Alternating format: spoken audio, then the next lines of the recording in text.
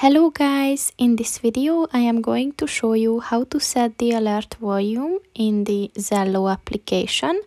But first I just want to mention, don't forget to subscribe to my channel, because at 10,000 subscribers I'm going to show you my whole YouTube revenue statistics and growth strategy, as well as how to make money online. Let's jump into it. First of all, open the application on your phone.